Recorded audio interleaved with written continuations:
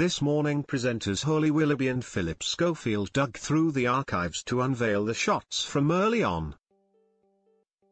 In their career.And Holly's was the most surprising as the mother of three was seen sporting brunette locks. Speaking about the drastic change, she said, "Slightly closer to my natural hair color there. I was a brunette once upon a time."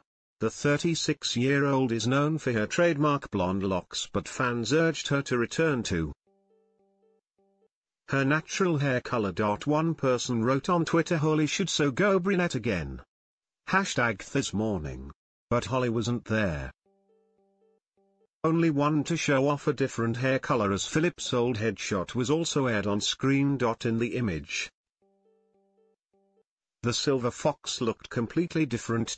Flashing a huge smile to camera in the old photo,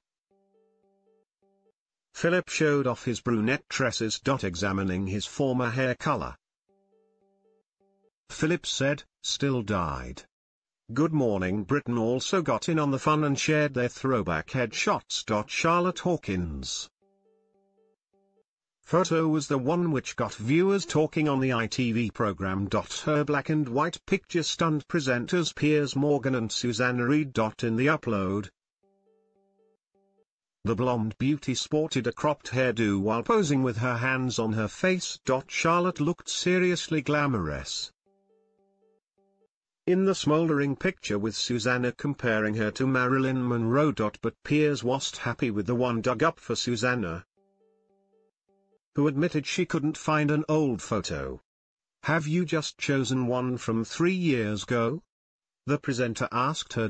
Elsewhere, Piers, 53, looked extremely fresh-faced in his unearthed shot, which showed him posing aged 19. The controversial host's picture was from when he was a cub reporter at the Wimbledon News. This Morning continues weekdays at 10:30 a.m. on ITV, while Good Morning Britain airs from